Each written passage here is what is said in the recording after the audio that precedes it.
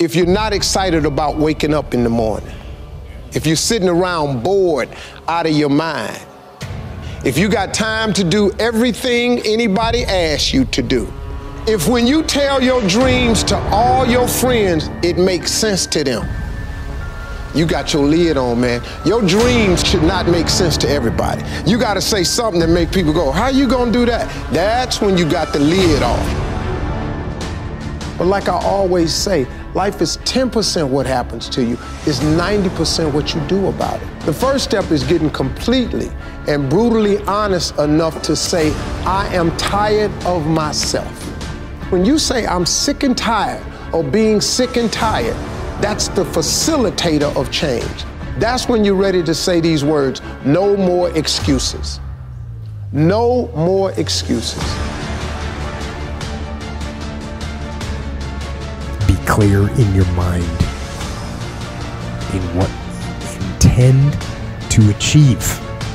Know what you are going to do. That doesn't seem like too much to ask.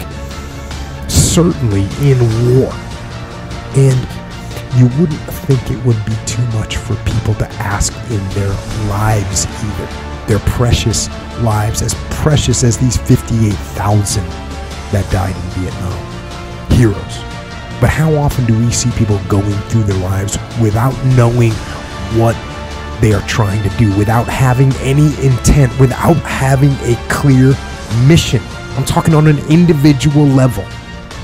As a person, people go through their lives without knowing what it is they want to do, what they want to accomplish.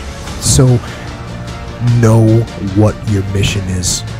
Know what your intent as the commander of your life. Know what your intent is, and then fight with everything you've got to win. But the reason I'm here is I dream big dreams. I dream the kind of dreams that other people said would not be possible. I'm also living proof. This isn't a Hollywood movie. I come literally from the other side of the track. If you saw where I grew up and we took a picture of it, the neighborhood, the setting, you say it's impossible that someone could come from there and get here. But it is possible. And not to sound too trite, it's possible because we still live in a country where the entrepreneurial spirit is so alive and so well.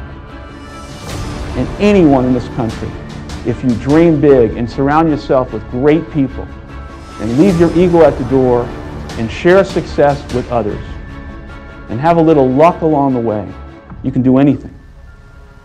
But there will be people along the way, and I remember this, who will say to you, you know, you're dreaming too big. It's not possible. Those things just can't happen. Don't allow anyone, friend, family, acquaintance, teachers, whoever it is, don't allow anyone to tell you that what you are dreaming for yourself and your family is not possible.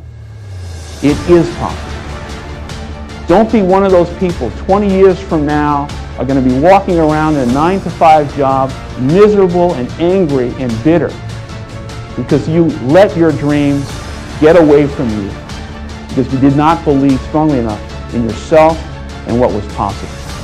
Don't allow that to happen. This is an unbelievable time, and I can't encourage you enough to continue to think that things are possible and that your dreams can come true. The only reason you keep saying there isn't is you feel so exhausted about where you are. But life, the universe, or God is just testing you because there is another level. There's a level where all your dreams are realized. There's a level that you've always dreamed about. It is real. It has not gone away.